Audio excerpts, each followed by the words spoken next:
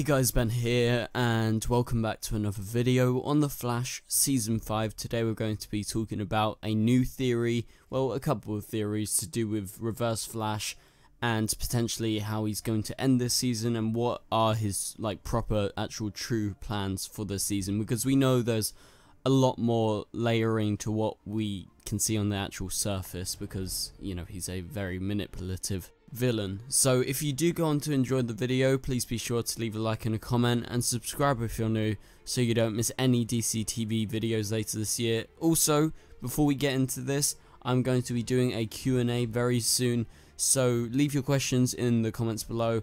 It would be really amazing if you guys could all do that. Maybe we can get like one whole long Q&A where we can just talk about anything. You can talk about the Flash, Supergirl, Arrow, Legends, Titans, anything, right, that you want. Just ask me in the comments down below and I'll be sure to include it in the video. And it can be about anything else. So it could be about me, it could be about films, it could be about anything. I don't care. Just put them in the comments below and I'm sure we can make a very fun Q&A video if you want to see that. Okay, so let's go ahead and talk about these theories. So obviously with Reverse Flash coming this season, and with him being the surprise person that Nora was actually working with when it was revealed in the 100th episode, everyone lost their shit. And for the last few weeks or so, we've been getting lots of teasers. So we know Sherlock is very close to finding out the person who is working with Nora, because he has nearly finished analyzing all those symbols, so he's going to be able to translate everything that he's taken a photo of. He's back on track of what he's doing, and Nora doesn't know that, so Nora's not going to be trying to stop him, because that was a consequence of her time traveling mess up, with her actually time traveling 52 flipping times, which is crazy. I really did like that episode and I love the concept. And so, yeah, Sherlock is very close, but Team Flash know nothing. It's only Sherlock right now that is onto her and onto Reverse Flash, but he doesn't know that right now. So let's talk about these theories, and these are all mainly to do with Reverse Flash and what his true plan is and why he wants these specific things that he keeps on mentioning. So number one, the countdown on the wall in the prison is not a countdown till he dies, so he's not on death row, he's just in prison. It's a countdown until he's been administered the metahuman cure. In this version of the future, Reverse Flash is obviously behind prison bars, and the metahuman cure, as we saw in this last episode, was perfected and it's ready to be used. And maybe this is something they use in the future, and so why kill Eobard Thawne? Because we know he's been able to escape death many times, so, you know, they probably know that by now. So taking away his powers to make him become a human, to not become a metahuman, to take away the thing that defines him as a villain and as a criminal, would be the worst future that he could imagine himself. So could it be this? Could it be that this timer is until they register and administer the metahuman cure? Because he would just be nothing. He would be exactly what he was before, but he had that admiration to the Flash that he, you know, recreated a similar circumstance to get himself those powers. He seeks out Nora and promises her to find and help save Barry in the past, and she will save him in return and stop him from turning into a normal human without metahuman powers. And so therefore he trains her, he teaches her, he guides her to the past, so therefore there's no time wraiths. She's able to actually time travel with control normally, unlike last episode, but that was extenuating circumstances.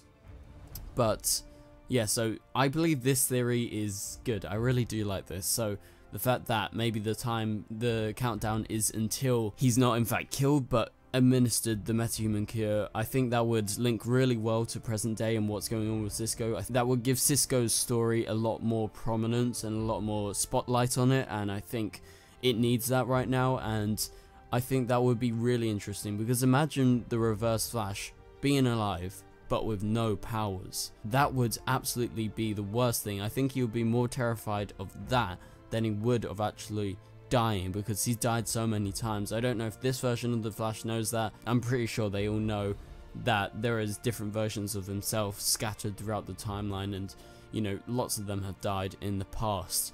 So I think that's a really good theory. Let me know what do you think of that in the comments down below. But let's talk about another theory. So this other theory is to do with Reverse Flash once again in the future. So what if shards of Cicada's dagger are present in Reverse Flash's cell, or inside him, or inside his suit. So therefore, Nora doesn't know this, but if she completely destroys the dagger, as the Reverse Flash hinted at is an imperative in the past, that's how he gets out. Because, you know, in the future, if she does that in the past, takes it away, destroys it, in the future, he is not bounded by any of that, and so that's a little timeline change.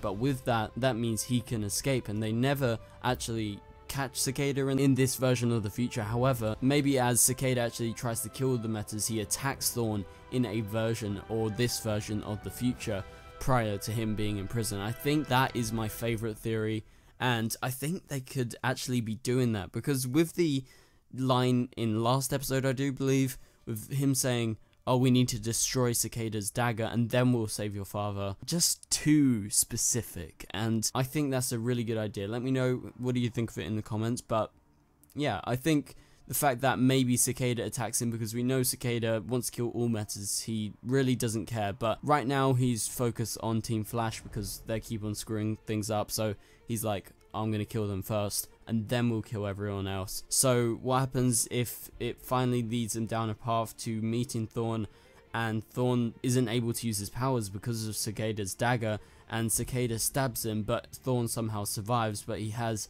a bit of the dagger inside of him? Or the fact that perhaps Cicada's dagger, you know, shatters a little bit, like maybe not the whole thing, so he can still go on killing people, but maybe they use that technology, that meta tech, inside his cell instead of inside of him, like if he was stabbed, say, like Cisco and his hands, and how it was sort of restricting him from using his powers. So if it was in his cell, that means if Nora actually does that and destroys the dagger in the past, that would in fact make him be able to escape, and that's how he gets out. So in both theories, they result in Thawne escaping, and I think that's what's going to be happening at the end of the season. I don't have any doubts about that. And so he returns for Crisis on Infinite Earths in Season 6. I think that is the best viable option right now. I think that we can all agree that's probably going to happen. And so we know Thawne is a massive thing in Crisis, or this version of Crisis, in the newspaper for the TV show. So it's a bit different from the comics, obviously, but it's all teasing towards that. And so Thawne, in the first theory we talked about in regards to the metahuman cure actually being the reason for the countdown, Thawne actually does help Nora save Barry, save her dad, and therefore she is erased, which is a contrast to Thawne in the second theory, because the second theory means Thawne doesn't help Nora save her dad, he gets away, that being Thawne, and so when Cicada's dagger is destroyed, she gets betrayed, and she stays on till Season 6, I'm talking about Nora here, and is a big part leading up to the crossover and in the crossover, in that she finally tries to save her dad in this sped up version of Crisis, because the newspaper says Batwoman, Supergirl, Martian Manhunter, all these different people were all there in this version of Crisis, which is supposed to be in 2024, but I believe with all the timeline changes it's going to probably happen in 2019, and it talks about Psycho Pirate and everyone, so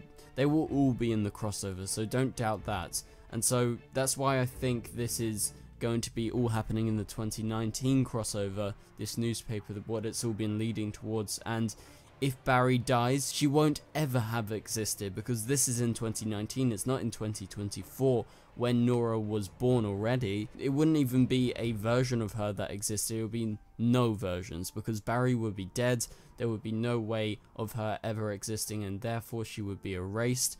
And so I think the second theory has a lot more sort of gravitas, and the idea that if she actually destroys the actual dagger, Reverse Flash gets set loose, and then, you know, Crisis ensues, and maybe she stays on to Season 6 to try and save her dad.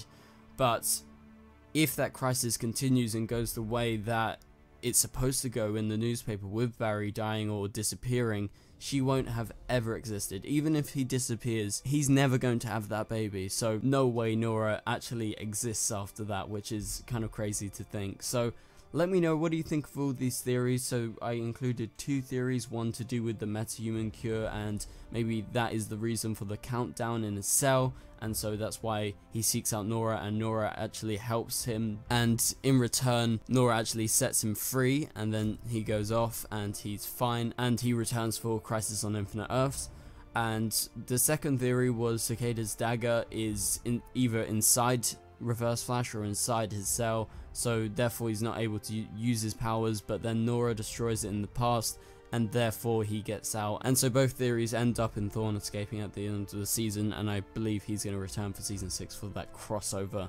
So thank you guys so much for watching this video. If you do want to see more theory videos, please be sure to let me know in the comments down below.